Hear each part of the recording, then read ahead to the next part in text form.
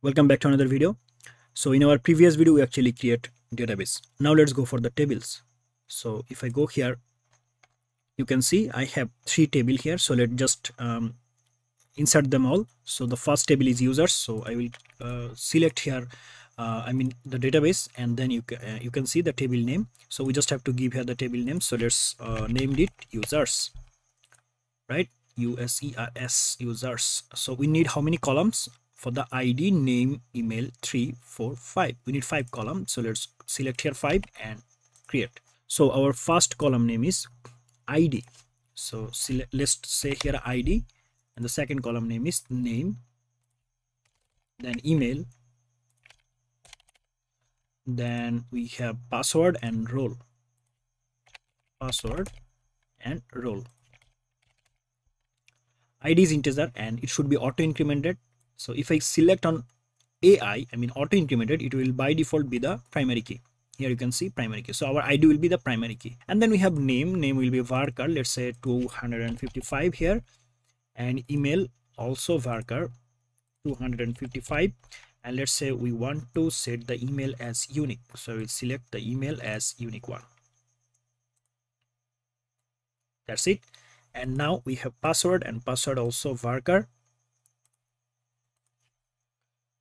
255. Role is enum. Okay, so let's just go for it. Okay, so we just have to set the values, and the first values, let me just go here, and here you can see first value for the admin and user. So I will say admin, and then next one is users or user. Okay, so we have two value, and now we'll select go. So now our role has two value. One is admin, another one is user.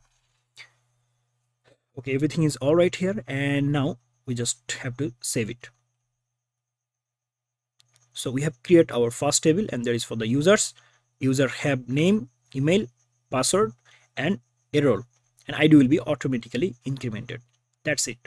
And now let's go for the next table. So next table is books. So let me just copy it, and I will go here, and I will set the table name books, and let's check how many columns actually we need. So ID, title, 2, 3, 4, 5. So 5 column, create. So first column name is ID, title, author, ISBN, quantity. Okay, ID, title, title, author, ISBN, and quantity. ISBN, quantity. ID is integer, and it should be auto incremented, and primary key as well. So if I click on auto incremented, here you can see it automatically set primary key. And then we have title and author and ISBN. So title should be unique, right? So let's go here and let's check it. Unique. Go. So then ISBN also should be unique. So let me just remove this. I don't need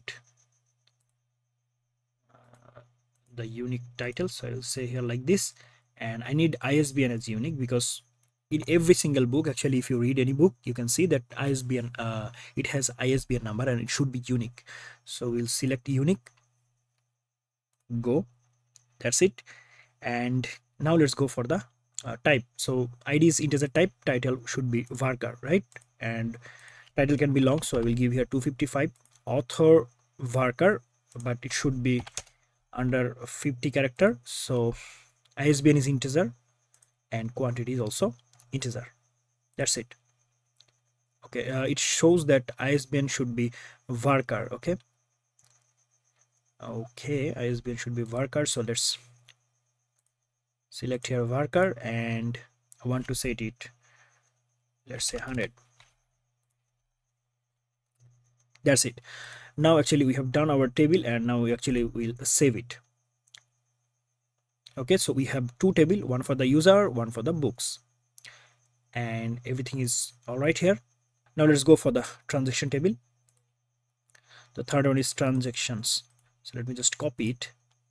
I will click here, the database, and then I will select the table name and paste it here, transactions. And let's go and check how many column actually we need. ID 1 2 3 4 5 6 column, so I will give here 6, create. Okay, so first one is ID, right? ID. The second one is user ID, user ID. So let me just check user table. We have user ID here, right? Okay, so the ID is parent key, I mean a primary key here. So if I want this ID in the other table, it should be like foreign keys, right? So here user ID, and user ID is now here. So let me just remove it, user ID, and we have user ID, book ID, let's say. So copy book ID. We should have book ID also, right? And then issue date, copy issue date, so it should be date. So let's check here. So here you can see date, and then we will actually return date.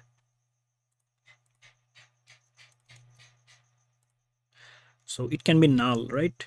Okay, so let's go here. I will actually select here nullable. So return date, so this is here, and I want to actually set that nullable. Okay, it can be nullable. And then we have a quantity, or maybe status, right? Status. So let me just copy it. I want to set here status. That's it. And the return date should be date, and status should be varchar or enum. Okay, so enum, I mean we will actually set here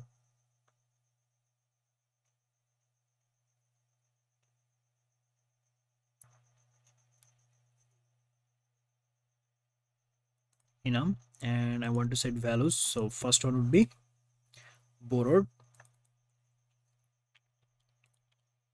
BORROWED, borrowed.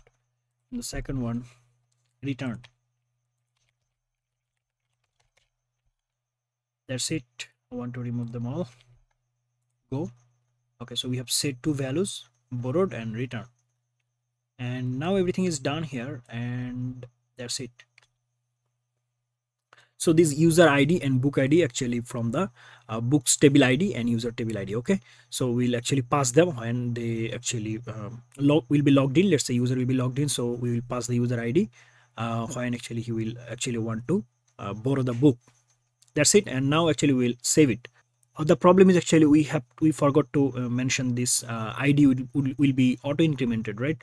So it should be auto incremented. So I will select here primary. Okay, and now ID is primary and it should be auto incremented. So I will go here and I will select this auto incremented. Okay, save. Okay, so now ID will be auto incremented.